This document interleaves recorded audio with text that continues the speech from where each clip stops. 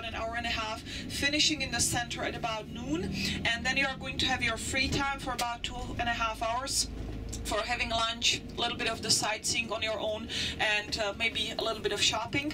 And then we are going to meet in the center of the town again, the same spot as we are going to finish the tour at 2:30, and we are going to drive back to Linz. The walk from the main square to the bus, it's about 15 minutes flat walk, nothing difficult, and we should be back in Linz approximately about 4:15, and then there is going to be an opportunity for the ones that would like to go to Linz to get on one of the buses, and for some time you can also see the old town of Linz as well. So we'll arrange that and talk about it on the way back, so you know how it's going to work, so you have an idea for the ones that will still have the energy maybe in the afternoon and you would like to see Linz. So that's the plan for today.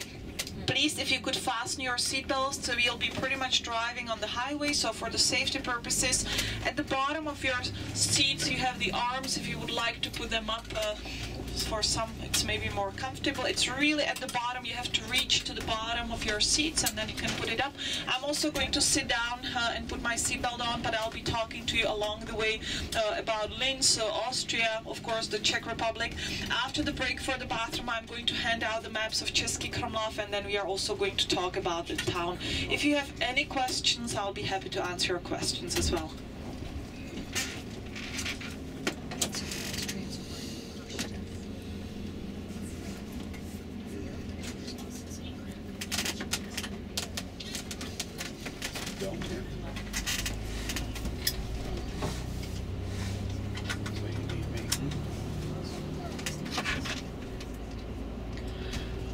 So we'll be leaving Linz actually pretty soon, getting on the highway over here.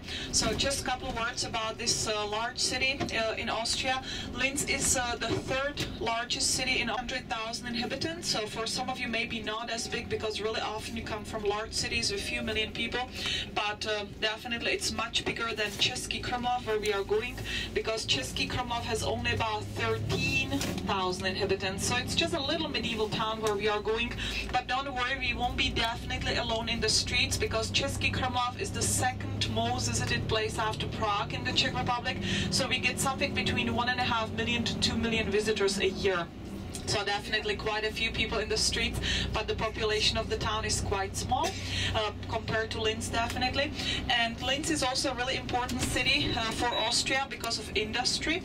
So there are a lot of factories. For example, there is a big stainless steel factory in Linz, and some of these factories, they were built around the Second World War, because some of them were built by Hitler, who considered Linz as his hometown, and he really had some big plans with Linz.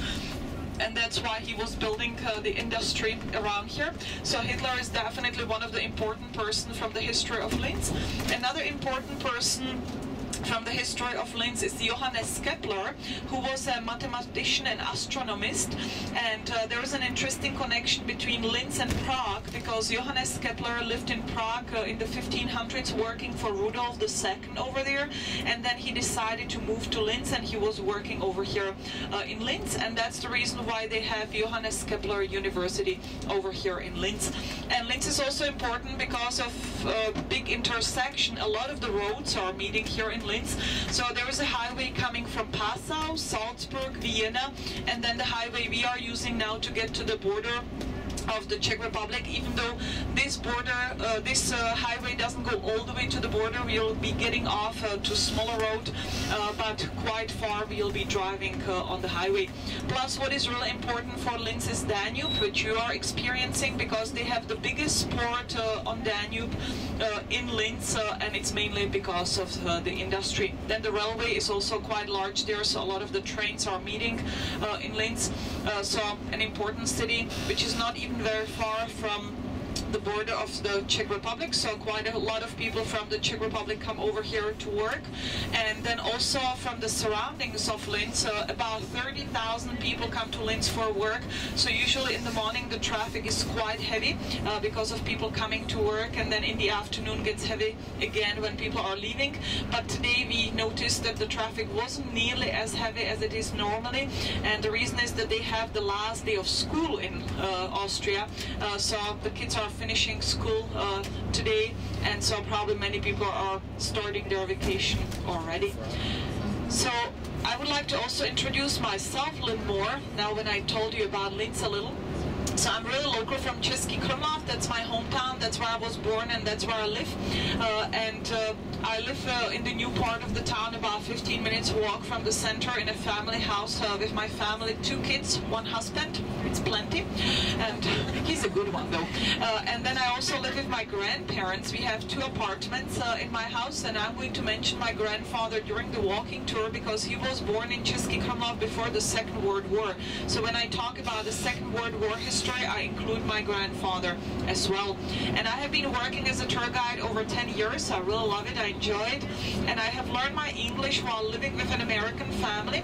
I was a nanny for them for 4 years, but living in Germany, in a beautiful place called Berchtesgaden, where the Eagle's Nest is, the Hitler's tea house. That's where The Sound of Music was filmed. So that's where I actually learned my English, and I visited the US with them nearly 20 years ago. I went to Montana to start with. Anybody from Montana, by the way? Hardly ever, but there are people there, I know it. I have friends there. But I traveled in an RV around the west coast of the US, so we went to Seattle, and then down the west coast all the way to LA, and then Las Vegas, Salt Lake City, and back to Montana. So that was my round trip nearly 20 years ago. But now I can say I have a family, and we visited the East Coast for a change. So we went to New York, Orlando, and Washington, D.C. So it was a beautiful experience. We really loved it. And my family is talking about the next trip already. So I have to save money because they want to go again. So we all enjoy that. So that was about me. Now we can compare Austria and the Czech Republic because there are some similarities between these 2 countries. So first of all, the size of Austria and the Czech Republic is really close. So 32,000 square miles. That's the size of Austria as well as the Czech Republic. And the number of inhabitants is also really close because Austria has 9 million people and the Czech Republic has about 10 million people, so really close number in the number of inhabitants. And then both of these countries are the landlocked countries. When the Czech Republic is neighboring with 4 different countries, so it's with Austria, Germany, Poland, and Slovakia. And Austria is neighboring with more than that, so Austria has really a lot of different neighbors. So Austria is neighboring with the Czech Republic, Germany, Hungary, Slovakia, Italy, Slovenia, and Switzerland. So many different neighbors for Austria.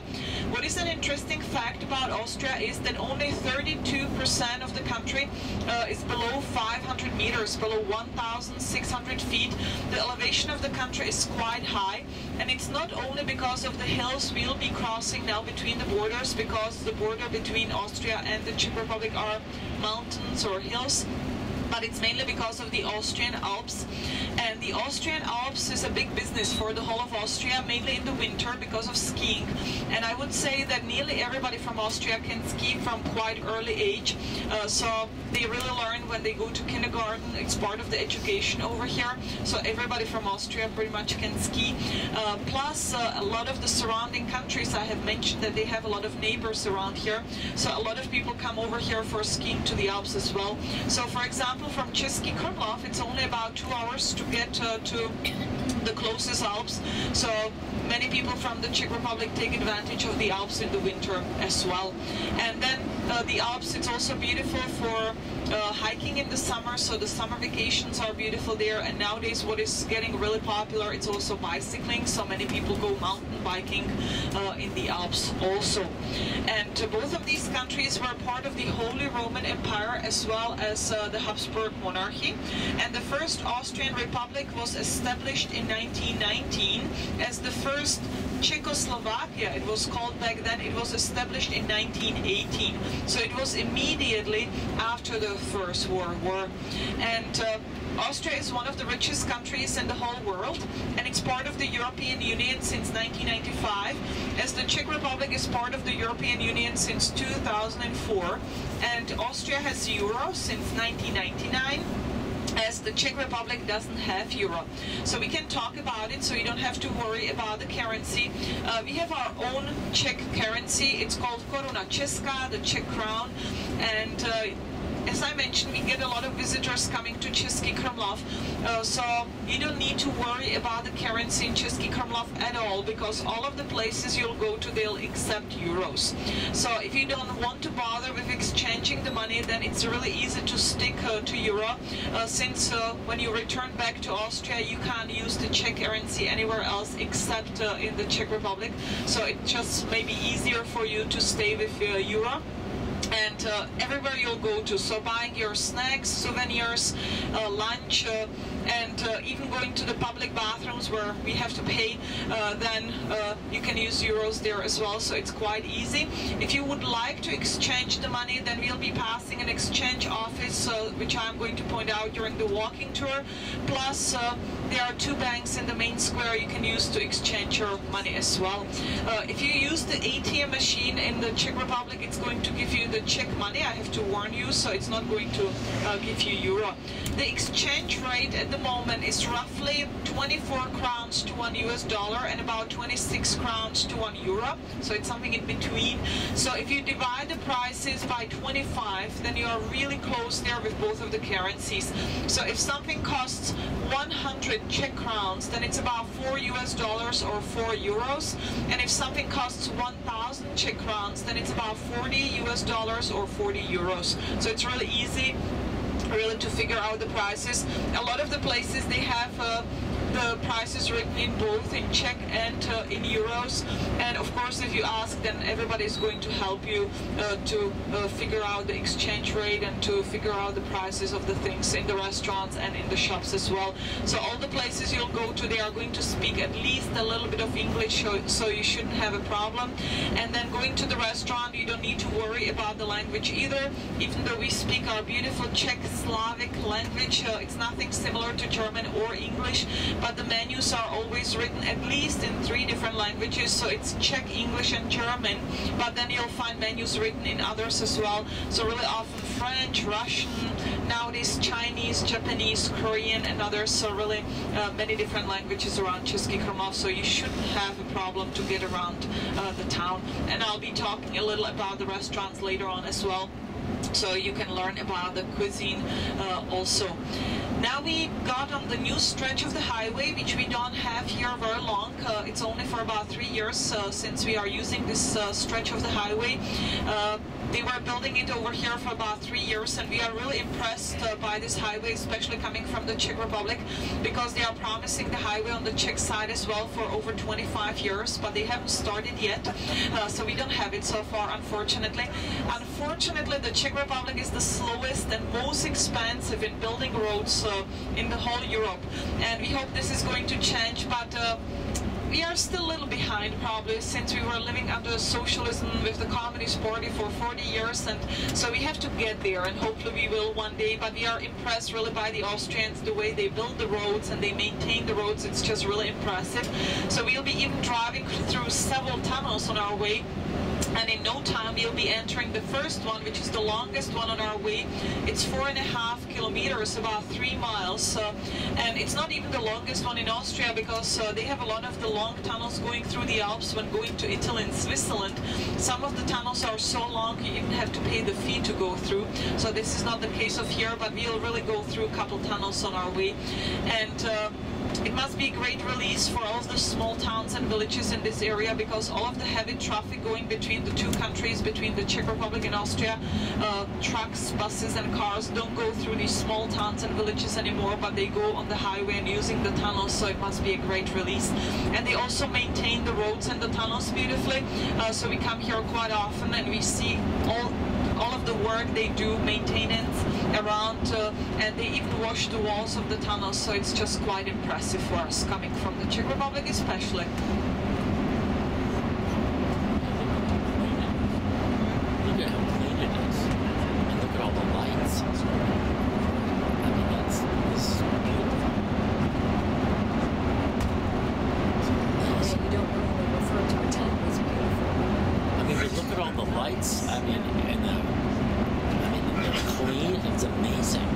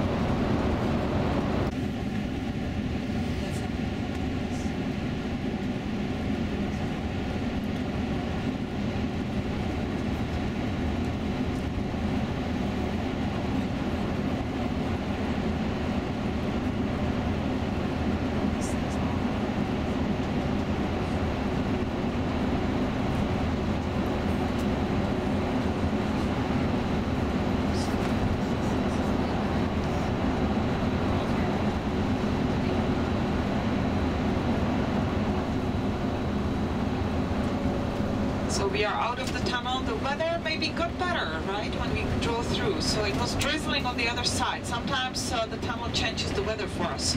So I'm serious with that, really, especially when it's cold season. So in the winter, then it can change quite a bit because the elevation changed when going through the tunnel. We went up the hill, so sometimes it can be a difference when coming out. So let's talk about the Czech Republic. About the history of our country. So first of all, I have to explain the different names of the country you are going to hear, because for a long time it was called the Bohemian Kingdom. Then it became Czechoslovakia after the First World War, and nowadays we call it the Czech Republic. And you might have noticed in some of the media they were talking about changing the name again to Czechia, which we don't agree with very much. And I think the main reason for changing the name to Czechia was that they were saying that the Czech Republic is too long for the jerseys of the sport people. What a good excuse, right? But I think they even registered the name Czechia, and that's what the sport people are going to use. But then we are still sticking to the name, the Czech Republic. And we don't like the name Czechia very much because we think it's too confusing with Chechnya, that it sounds just really similar. And also we have changed the names of our country so often that we would rather stick with the name, the Czech Republic. We kind of like it, and we really don't need to change our name of the country that often. But really often our visitors on our tours, they talk about their relatives coming from this part of Europe, late 1800s and early 1900s, and they would not talk about coming from Czechoslovakia or from the Czech Republic, but coming from Bohemia. And the reason is that at that time when these immigrants were leaving this part of Europe, they were leaving the Bohemian Kingdom and not Czechoslovakia or the Czech Republic. And even today, the Czech Republic has 3 large districts or provinces, we could call it, and the largest one is Bohemia. So the capital, Prague, even Cesky Krumlov, where we are going, it's in Bohemia. But then we have an area on the Slovak border which is called Moravia, and on the Polish border we have Silesia. So those are the 3 large parts of the Czech Republic, and that's the reason why some of your relatives might have talked about coming from Bohemia and not really coming from the Czech Republic or Czechoslovakia. And the history of the country is real long. It was already started by the Celts, and then it became part of the Holy Roman Empire in the 11th century with the first royal family called Přemyslovci, which is kind of a difficult name even for us to pronounce. And the first king, Přemysl Otakar I, who was a really important king for the country because he was building a lot of towns and the castles in the area. And the development of the country was really growing, and it was quite fast for the country. Another important person from the history of the Bohemian Kingdom was definitely Charles IV, who was living in the 1300s. And Charles IV, he was the emperor for the Holy Roman Empire, as well as the Bohemian king. And last year we had a beautiful anniversary for Charles IV because we were celebrating 700 years since he was born. So a lot of the towns and places in the Czech Republic had all kinds of different events and celebrations for this big anniversary of Charles IV. And if you have been to Prague, or maybe even from the TV, you may know the Charles Bridge, which is a beautiful stone bridge across the Vltava River in Prague, and it's called the Charles Bridge because it was built by Charles IV. And then in Prague we have the Charles University, and touring the countries that are nearby, so they take advantage of that. Really often we meet, especially the American students coming to Cesky Krumlov for a day trip, and many of them come from the Charles University. But then Charles IV was also building a lot of castles and towns in the area, and the life for people in the Bohemian Kingdom at the time of Charles IV was really good. Because there were no wars going on, so it was really peaceful and good life for the citizens of the Bohemian Kingdom. But then early 1400s we went through the Hussite Wars, when John Huss, who was 100 years before Luther, he started these big wars, Protestants against the Catholics. And yesterday we had a public holiday in the Czech Republic, and it was the time when John Huss was burned. he was killed for his opinion about religion. So we had a public holiday, and those were quite serious wars that were going on in early 1400s. But then from the beginning of 1500s we became part of the Habsburg monarchy. Habsburgs, they were ruling pretty much the whole Europe, and Rudolf II from the Habsburg family, he chose Prague as his main seat, and he was ruling the Bohemian kingdom and the Habsburg monarchy from Prague. I mentioned Rudolf about the same time in the centuries. But then early 1600s we went through the 30 Years' War, which were similar fights, also the fights between Protestants and Catholics, which was kind of started over in Bohemian kingdom, but then it spread all around Europe and didn't affect the Bohemian kingdom that much. But definitely the fights over religion, the 30 Years' War was quite bad all around Europe. And then from mid-1700s, Maria Theresa from the Habsburg family was ruling the Habsburg monarchy, and Maria Theresa started some of the reforms. And one of the reforms that was done by Maria Theresa in the 1700s was that school became compulsory for everybody. So even the girls had to start